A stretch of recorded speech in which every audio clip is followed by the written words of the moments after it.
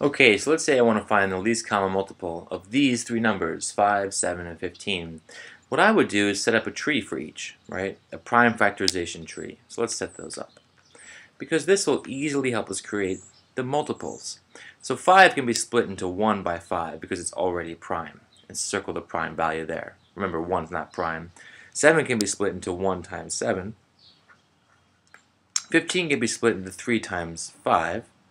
And those are both prime. So now, all we have to do, right, is find a multiple that all of these numbers go into. And how can we do that? Well, I know that whatever the multiple is of these three numbers needs to include at least 5, at least 7, and at least 3. I don't need to include this 5 a second time because I've already dealt with it here. So my multiple will be 5 times 7 times 3. And if you look at why that makes sense, right, this is 35 times 3.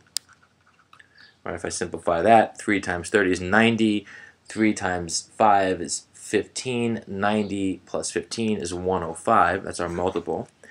What's happening here is that we've made a number that has all of these numbers in it. For example, it already has 5, it has 7, but where is 15 here? Well, you can see it, right? It's in the 3 and the 5. And we can multiply it in any order. So we created a multiple of these three numbers, right, by multiplying all the numbers together, but in a way that doesn't repeat anything. I don't want to just multiply 5 and 7 and 15 when I could do it this way. When I take 5 times 7 times 3, I've also multiplied 5 and 7 and 15 without repeating anything, thus creating the least, right, that's the key word, common multiple. All right, thanks.